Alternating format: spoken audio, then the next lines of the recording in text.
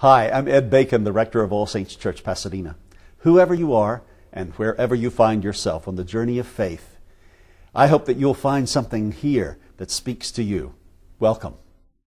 May the words of my mouth and the meditations of our hearts be aligned with your love, O God, our strength, our courage, and our freedom. Amen.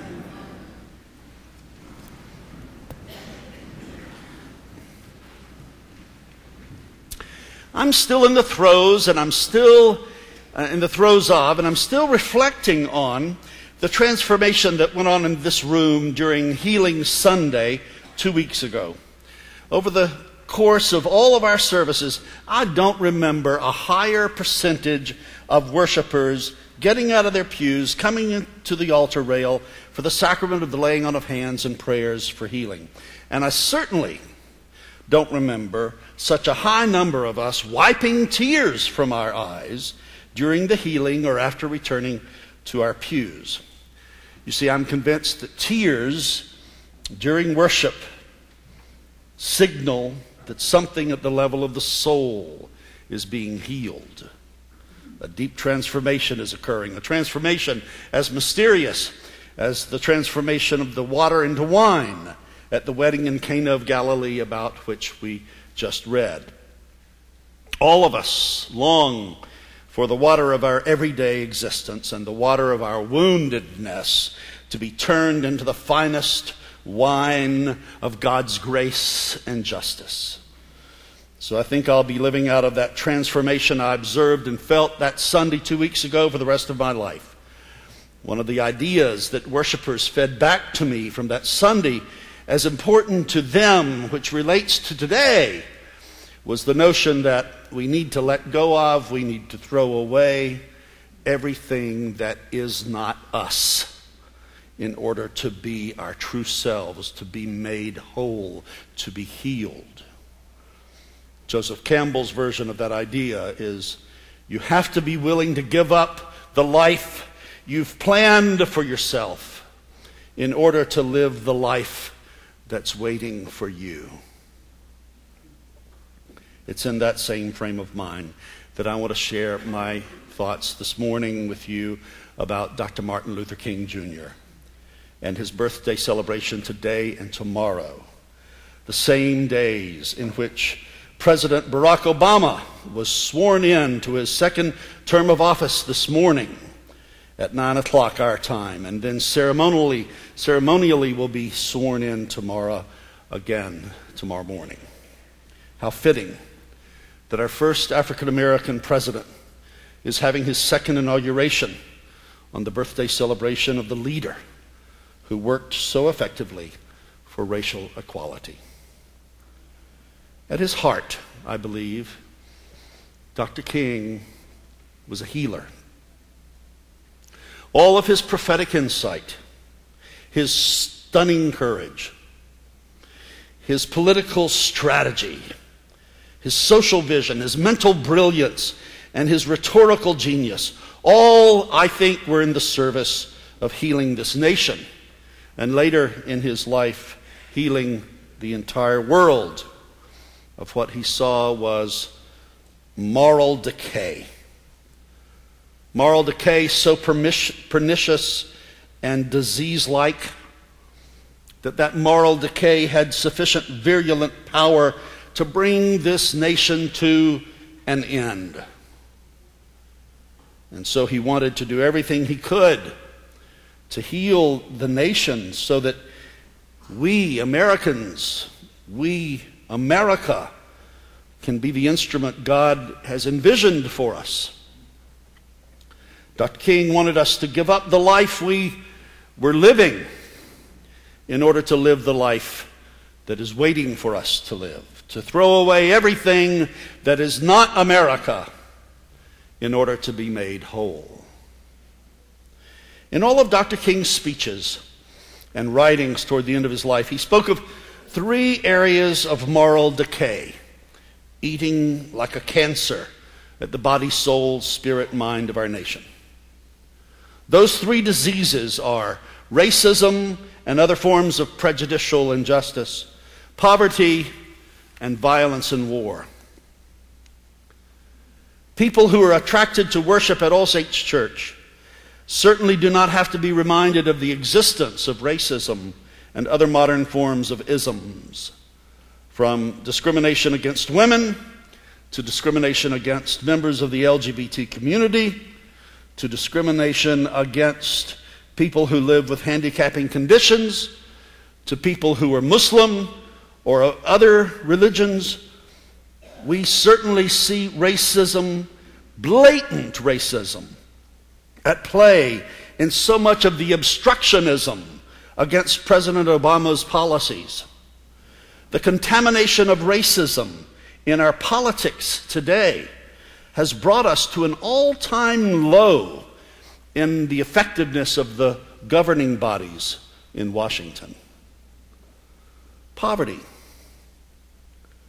Dr. King believed that a genuine program on the part of the wealthy nations to make prosperity a reality for the poor nations was, in the final analysis, enlarging the prosperity of all people.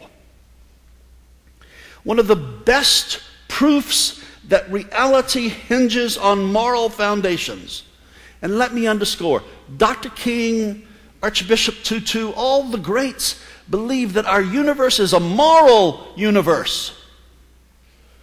He believed that one of the best proofs of the morality of the universe is the fact that when people and governments work devotedly for the good of the others, they achieve their own enrichment in the process.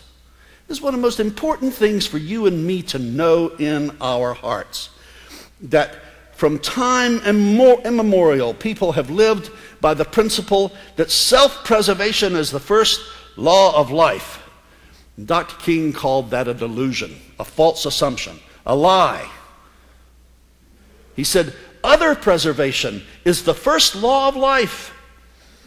It's the first law of life precisely because we cannot preserve self without being concerned about preserving other selves. The universe is put together by God in such a way that things go awry if we are not diligent in our cultivation of the other regarding dimension of life. I cannot reach fulfillment without thou. The self cannot be self without other selves. Self-concern without other concern is like a tributary that has no outward flow to the ocean. It's stopped, stagnant, still, stale, lacking life and freshness. Nothing would be more disastrous and out of harmony with our self-interest than for the developed nations to travel to a dead-end road of inordinate selfishness and not care for other countries, nations, tribes, communities. We are in the fortunate position of having our deepest sense of morality coalesce with our self-interest. But the real reason Dr. King said that we must use our resources to outlaw poverty, to abolish poverty, goes beyond material concerns to the quality of our mind and spirit. Deeply woven into the fiber of our religious tradition is the conviction that we are made in the image of God. The divine light is in every human being. And that every person is a soul of infinite metaphysical value. If we accept that as a profound moral fact, we cannot be content to see people hungry, to see people victimized with ill health, to see people undereducated, uneducated, when we have the means and plenty of means to help them. In the final analysis, the rich must not ignore the poor, because both rich and poor are tied together. They entered the same mysterious gateway of human birth into the same adventure of mortal life. All of us are interdependent. Every nation is an heir of the vast treasury of ideas and labor to which both the living and the dead of all nations have contributed, and whether we realize it or not, each of us lives eternally in what Dr. King called in the red. We are everlasting debtors to known and unknown women and men. In the deepest sense of reality, all life is interrelated. The agony of the poor impoverishes the rich. The betterment of the poor enriches the rich.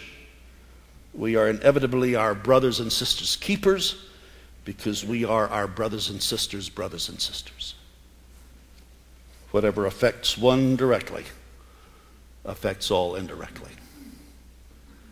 Now, a final word about war and other forms of violence. This undergirds this church's commitment to make sure that we have sane gun control regulations enacted in this country.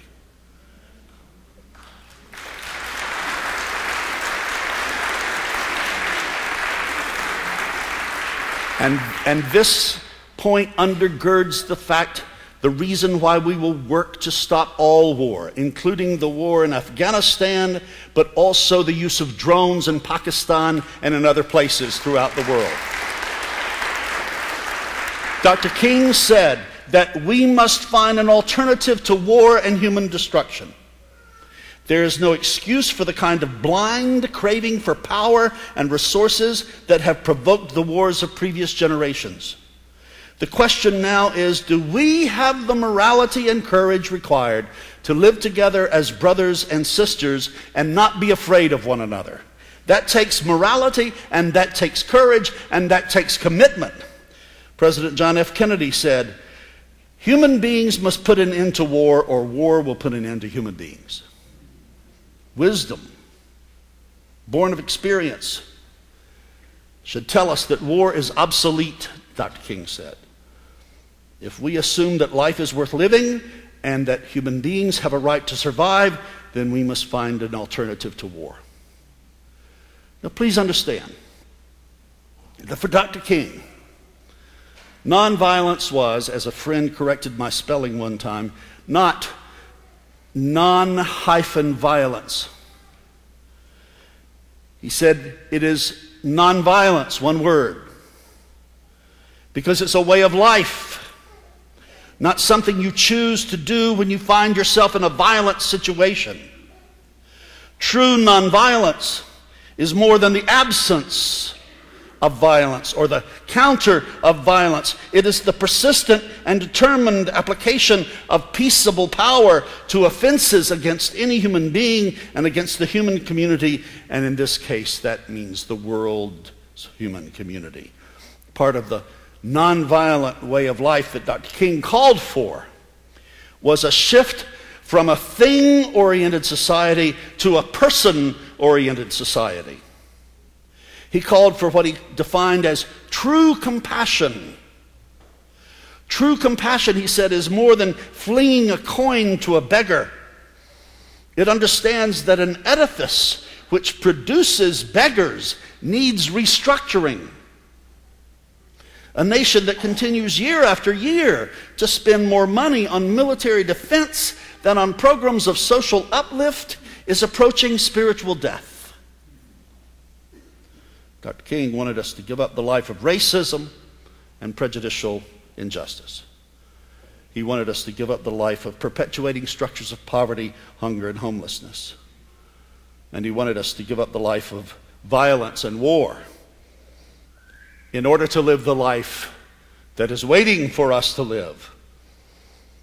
He wanted us to throw away everything that is not America in order to be America, and in order to be more whole. And for Dr. King, the one thing that could heal our nation, the deepest thing that could turn our water into wine, is the power of love. I had a brief chance meeting with Dr. King one night, just for a second, at the baggage claim carol in the Hartsfield Airport in Atlanta. I was a teenager. I shook his hand. I got his autograph. But at that point, I became a lifelong student of his. And he has taught me the centrality of nonviolence and love to healing and to joyful, playful, fun life. One of his favorite quotations, which Dr. King used repeatedly, was that of Arnold Toynbee, which Jamie just read. He used it frequently in his speeches. Love is the ultimate force that makes for the saving choice of life and good against the damning choice of death and evil. Therefore, the first hope in our inventory must be the hope that love is going to have the last word. Friday afternoon and yesterday morning and early afternoon, I made a 24-hour trip to Seattle, Washington. I don't know if you've ever been to Seattle, Washington in the wintertime. But the clouds were low, and the temperatures were freezing, and it was raining, and I was cold. There's some good, beautiful, sunny people who live in Seattle. But after 24 hours, I began to think that the whole universe was cold and rainy and damp and gray. It's what you called contaminated thinking and contaminated feeling. You begin to think that the particular present culture means everything, and I thought the whole universe was that way. And then, yesterday afternoon, we got on that plane, and it lifted off, and within 2 minutes, we were above that blanket of dark gray cloud cover, and the sun was there, bright, shining brightly. I said, that's the sun in Southern California. But what it was, that was the sun of love. Because you and I can live in a culture of fear and prejudice, of poverty and violence, and we think that that is the reality of the universe. No, Dr. King said. Several years ago, I had an awakening about Dr. King. I went to a Dr. King celebration, and all of the speeches were about praising Dr. King. There was not one speech about economic injustice, about nonviolence, about racism, and about the power of love. And at that point, I knew that Dr. King was crying the way Jesus cries when we spend more time praising them than following them. Praising them than following what they followed. Dr. King, Jesus.